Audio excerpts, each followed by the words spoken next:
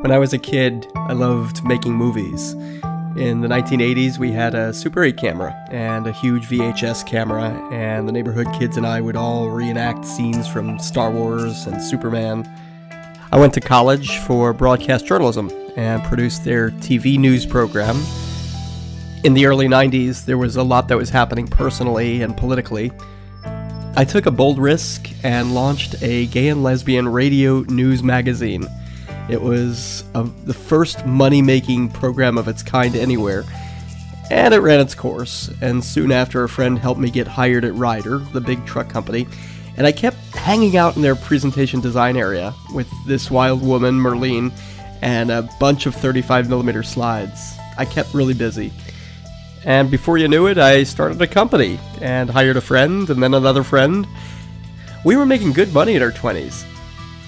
I love helping people tell their stories, whether it's designing a presentation or directing a video to win a contract or writing a blog about speaking with impact. I like to think that I'm making a difference.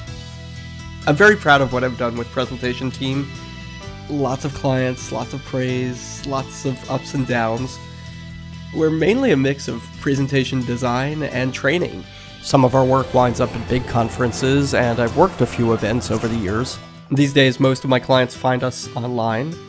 I do a lot of social media, blogging, and I have a lot of long-time clients also. In late 2011, business was sagging and clients were leaving and friends were moving and our Delray Beach home was losing money. And so my partner Rudy and we had a serious conversation. We said that something has to change. And then the very next day, I got a call from Software AG, the big tech company here in Reston, and they said that they needed some help with their presentations. And so I put a proposal together, and I instantly closed the deal. So I flew up here and did my job, and I fell in love with the area.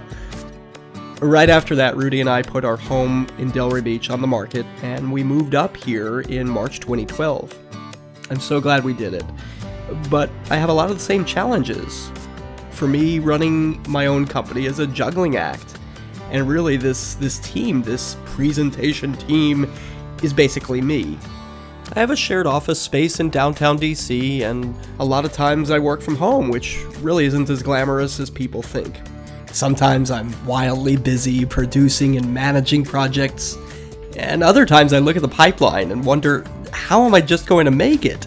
So 4 years after moving here, Rudy and I are having the same serious conversation. This time I'm really ready for something new and different. I hate it when I hear of people who say that they're just going to work to collect a paycheck. I don't want that. I don't want to be stuck in a cubicle making PowerPoints at $30 an hour for the rest of my life. I want to work with a team. I want to work with people who share my beliefs, people who embrace my talents and skills, and where I can get a good steady paycheck, plus bonuses. So I am so ready for something new, fresh, and profitable. I love what I see in OKeefe Communications. The services, the history, the clients, it really resonates with me. And there's a lot that I could do, and I'm sure we would figure out the details. But my gut tells me that joining a company like OKeefe could help all of us to reach new heights and really make a difference.